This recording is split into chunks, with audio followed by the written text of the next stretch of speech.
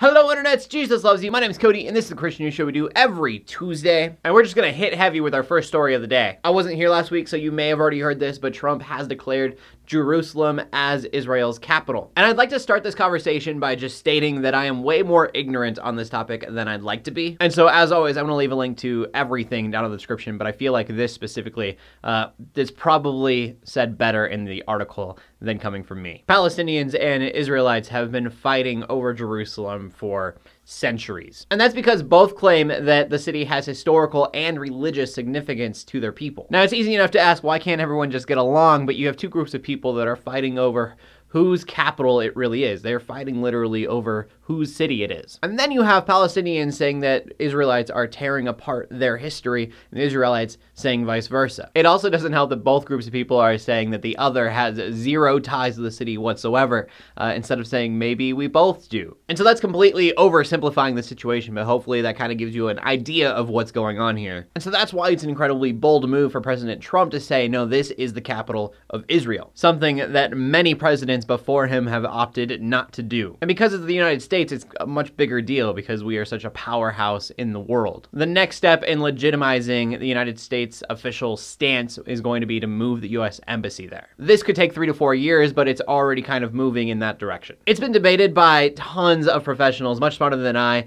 whether or not this will actually bring peace to Jerusalem in the long run, but as of right now, it's already started tons of riots and violent ones at that. I know a lot of Jewish people and Christians are very excited about this move.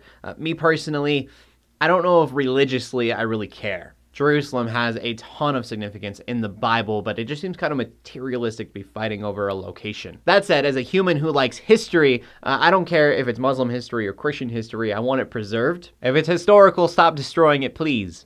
But again, my opinion is probably less informed than it should be. Moving on to our next story of the day brings us back to the United States, specifically talking about social media. There's an organization called the National Religious Broadcasters, and they are fighting against the censorship you see on Facebook, Twitter, YouTube, Google, everything else. You've probably already heard of the adpocalypse here on YouTube. If you haven't, basically a lot of videos have been taken down because they are not ad friendly. And the point of it is to give advertisers some peace of mind so that their ads aren't showing on videos they don't agree with. So for example, later in this video, I'll be talking about ISIS. More than likely, this video will not be monetized. And I'm not gonna act like it's not real because a ton of conservative issues are being hit with this. And it's not just YouTube. Facebook and Twitter have been shown to do this, especially if somebody is very far right.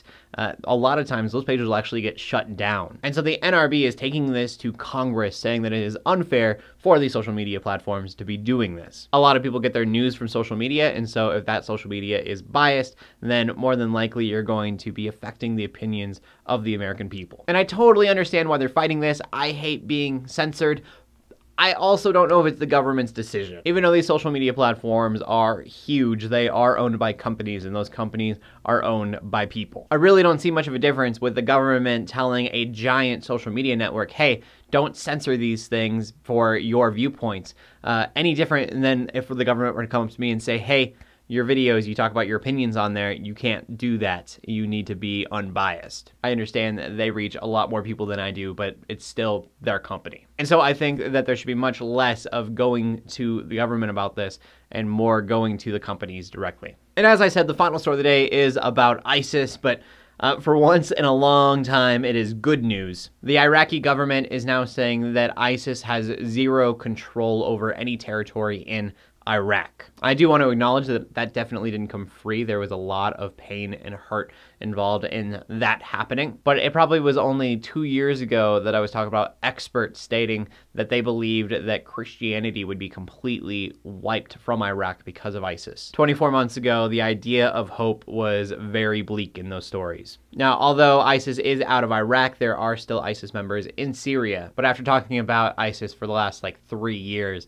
it's really good to be able to report that. Christianity was almost completely extinct in that state. Now it has a chance to grow again. Question of the day, I feel like I probably should ask this. You probably know more than I do, some of you. What are your thoughts on President Trump saying that Jerusalem is the capital of Israel? Do you think it's a good thing? Do you think it's a bad thing? Give me your comments down in the comment section down below. I'd love to hear what you guys have to say. As always, my name is Cody, bringing you Christian news in a not so boring kind of way every Tuesday. We'll see you next week. Love you. God bless.